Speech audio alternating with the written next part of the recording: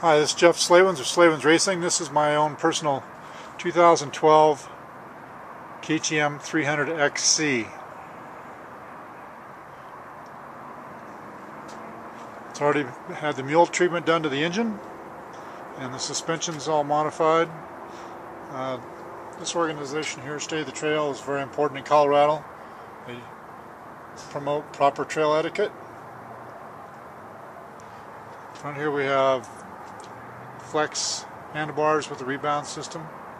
It's got the Slavens rebound kit, which is the two yellows, and the latest BRP mounts up here that are stronger than the previous ones. Got our new graphics on the front fender here. The forks have the next level valving with the pressure balance system. I will be adding the tubeless system to the wheels here. I just haven't gotten to that part yet. Also have shock socks. This is an FMF gnarly pipe with a E-line pipe guard. Stock pipe also works very well, but I smashed it already, so this one's on there for now. Got the E-line skid plate. It's got the moose pegs with half-inch rear offset. And then this is one of our new items here, made by CSR. It's badass. It's a different shock top. Gives the shock more flow, and it gives a lot more adjustability. There's 50 clicks on the high speed alone. It's very tunable. And then we've got different shock preload rings on there, and it's got a 60s spring on the back. I'm 200 pounds. I run a 60 in the back and 46 is up front. On the rear we've got the Slavens link skid. This one is not anodized because this is a prototype model. This is going to be our next generation link skid. We've had link skids out for over a year now, and we actually get out and ride and test things. You can see this has already been beat up today. There's a company out there that's already copying this product, and it's too bad they can't come up with their own ideas.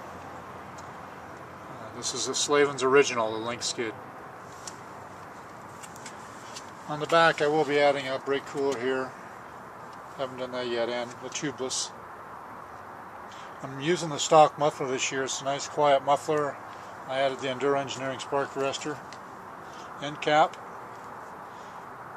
Quiet's very important to keep our trails open.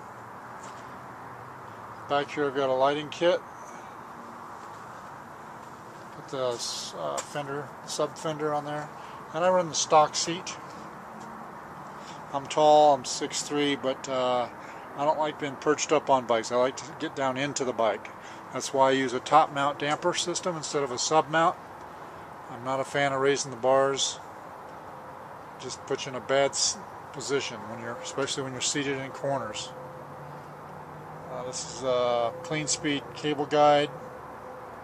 We've got System Tech bleeders and fork adjusters. Run Renthal Kevlar grips. On the flex handlebars I run a straight crossbar on the front one and then the damper crossbar on the back.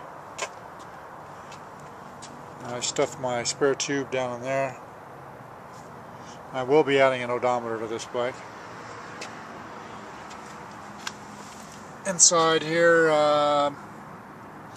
carburetor, it's already been rejetted, and it's got carb wing. Drawing a blank on the name of it right now. Anyhow, the double wing. And we'll be providing a service for that before long to make them right into the carb. I run a stock tank. It's usually good for 100 miles with mountain jetting in it. It's got the Slavens jet kit. The cylinder's ported, the head's modified. I run stock gearing, front and rear. And I will be adding a TM chain guide. Up front here I have some new very nice radiator guards. These are by Bulletproof. This is actually a prototype set here, a little bit different than what's available at the moment, but these will come out later. I think that's about it for right now.